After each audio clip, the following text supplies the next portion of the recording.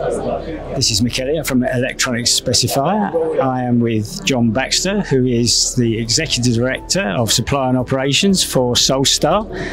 And John, first of all, Solsta brand has been around now for what, 18 months, 2 years, seems to have really caught on with the market now.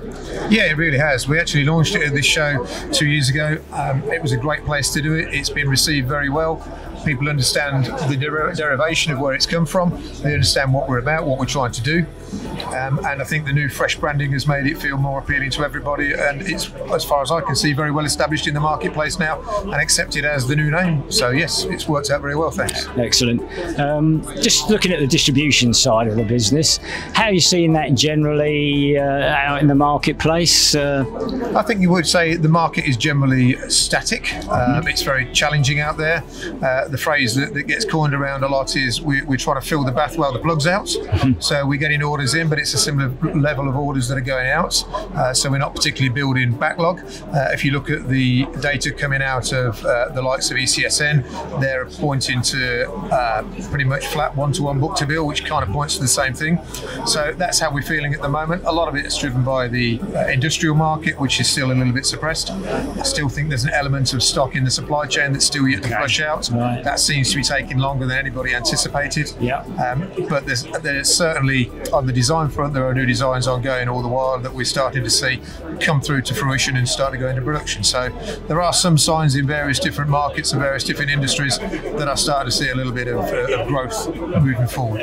Okay. Any specific industries there? Or? We're seeing that quite a lot at the moment in medical and medtech, which continues to accelerate at quite a rate of knots. We have designs coming to fruition in the defence space as well, and that have been worked on for probably the last 5 or 6 years. That's now coming to fruition as well. So those two markets are going very well. But of course, a number of those markets are fueled by government expenditure. So there's money being put into those markets. Yeah. They're not reliant on sales in quite the same way. Okay. Looking over the year, any distribution initiatives Solstar have taken, and also, any ambitions you've had for this year? We want to continue to grow. We want to continue to be known as the distributor that understands the technology. We have some new lines that we brought on this year. DeepX is one that's a relatively new line. DeepX is an AI acceleration device that sits alongside a SOM to supercharge a SOM. That's been received incredibly well. We've run seminars on that in London, and we've had a talk on it today at EDS. We've got a demo running here as well. That's being very well received. That really is leading edge technology that customers are embracing, and I expect that we'll see more and more of that as the market grows over the next 12 to 18 months. What sort of markets are that taking into? What sort of gap does that fill in the Solstar? That's filling a number of different market areas, but it's really application specific, where the added acceleration of the AI protocols can mean that we can do more with what they have today. So it's as I say, supercharging a SOM, allowing them to do more with what they already have. So it can take them into new markets. So the areas that we see in this are security in particular, more for video interaction and AI identification, facial recognition, object recognition, that sort of area. Okay. Any other new lines come on board in the last year? Or we've signed a line called Sensortronic rather, and that's a product that is just about to be launched. So that's more in the line with the high rail products and the defence products. That's an interesting new line. Our focus now is to develop the lines that we've got, to do more with the new lines that we've signed, to make sure we deliver upon it. It's important for us to do something with the new lines that we take on and not just let them fester and not do anything. By taking on a line, we feel committed that we have to then make a success of it. So we have to throw resource at it, we have to have time at this, and we have to make sure that we can deliver upon the promises we've made. I mean, you mentioned push resource at these designs. I mean, you've got quite a team of FAEs and design engineers to support customers. Yes, we have. Yeah, most of them are here today, running the demonstrations, talking to customers about how they can use them in their applications, how this technology can benefit customers, what it can do to enable the customer's product to be a market leader in their marketplace, to enable them to sell more products, to give them some differentiation in their marketplace. That's what we want to do. We want our customers to be successful. If our customers are successful, we're successful. Okay. And I guess what you can do is support what the base products that will be at the heart of a project, but also things like you just mentioned, accelerometer and things like that you can bring into the mix, which are a bit more unique, if you like. We've got a very broad product offering these days as an organisation, from the ferrites that we get machined to very, very high tolerances from our partners up in Gateway, from displays, custom displays, from boxed PCs through to routers, gateways, to all sorts of chip down devices, from processors through to communications, any different protocol you can think of.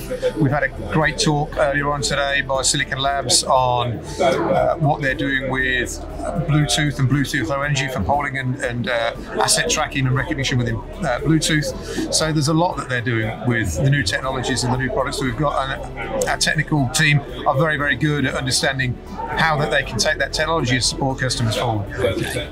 Are there any technology trends you're seeing out there with your team? I think IoT is continuing. Mm-hmm. People want product to be connected more still. Yeah. I think the technology in terms of IoT is customers better understanding what they can do with the data that the system, IoT system, would generate, mm-hmm. How they can monetize that data, how they can do something with it. We also speak to customers who are looking at time to market. So whether it's a chip down design or whether they can get faster to market with a SOM, for instance. Mm-hmm. The SOM may come with all of the approvals for Bluetooth and Wi-Fi that a chip down may make an awful lot longer. There is a cost benefit to that in terms of it will cost more for the SOM, but that can pay back very, very quickly when you think of engineering time within customers. Mm-hmm. Okay, and looking ahead to next year, what's the plan for Solsta next year? More looking at lines? Are you constantly looking for lines, if you like, that can fill a gap? Or? We're opportunistic within lines. The line card is in a very strong position, we feel. I don't see that there's any obvious gaps. Mm-hmm. There's technologies that we have that we can leverage and do more with, for certain. Mm-hmm. Our aim is going to be taking our current line card that we now have very well established and taking it to the existing customer base, mm-hmm. to make sure that they see what we can do, so that we've got more and more lines that we can take to our existing customer base. We come to shows like EDS, it's a great place to meet new customers and engage with current customers. So we will attract new customers and new applications from going to shows, so we will continue to do that. But as far as the line card goes, it's in a very strong position, we feel. There's nothing that I can see as an obvious gap, but we remain opportunistic if the right thing comes along. Okay, and finally, how's the show been for you so far? The show's been pretty steady. Mm-hmm. It's been a good stream of people on all of our booths. We have the pods that are running behind us, and we like to see as many of those pods filled by customers talking to our people about the application, what it's doing, what it can do for them. So it's been a pretty good steady show. We've been a long-term supporter of the engineering design show.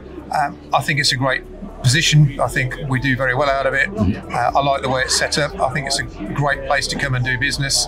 And yeah, we're a long-term supporter and hope to be going forward as well. Okay, John Baxter, thank you very much. Thank you.